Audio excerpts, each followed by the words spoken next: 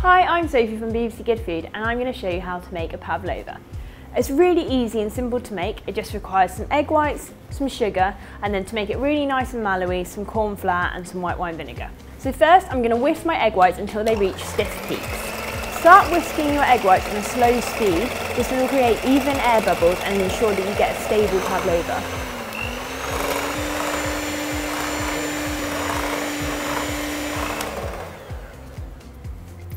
I'm going to add my sugar in 3 additions, re-whisking the eggs to stiff peaks each time.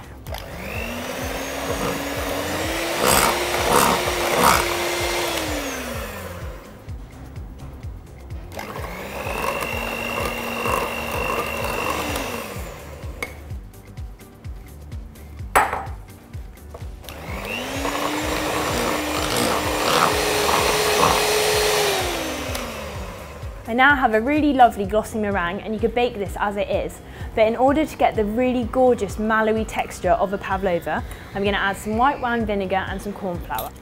I'm choosing to flavour my pavlova with vanilla. You can leave it plain or add some coffee or even a little bit of cocoa powder if you want chocolate.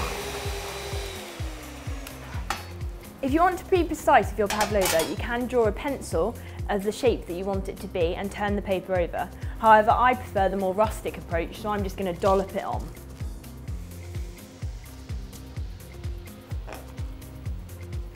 Use the bottom of your metal spoon to make a nice groove in the centre of the pavlova.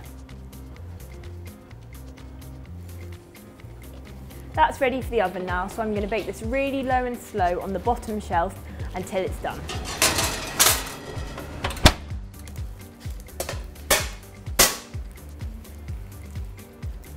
To check to see if your pavlova is done, you want to make sure that it comes away from the paper easily. Yep, that's perfect, so I'm just going to leave it to cool. Now my pavlova is cool, I'm going to decorate it. I've got some nice softly whipped vanilla cream. Just plonk that on in the centre there.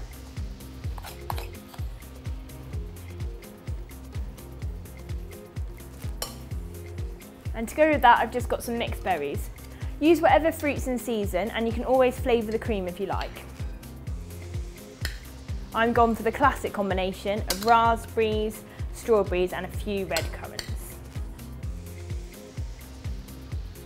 And to finish it off, I'm just going to do a nice dusting of icing sugar. Yum, I can't wait to eat it. And that is a pavlova from BBC Good Food.